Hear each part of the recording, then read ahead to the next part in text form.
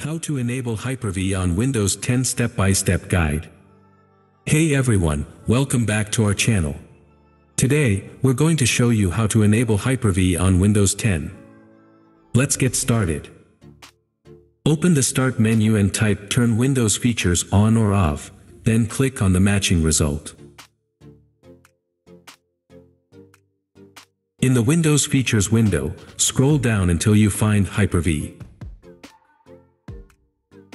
Check the box next to it, then click OK. Windows will now install the necessary files and may prompt you to restart your computer. Go ahead and restart to complete the installation.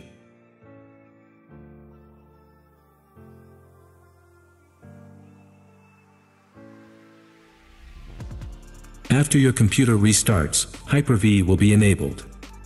To access it, open the Start menu and type Hyper-V Manager, then click on the app to open it.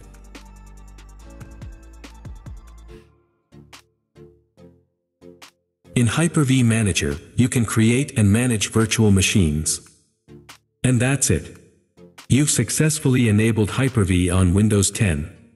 If you found this tutorial helpful, please give it a thumbs up and don't forget to subscribe for more tech tips and tutorials.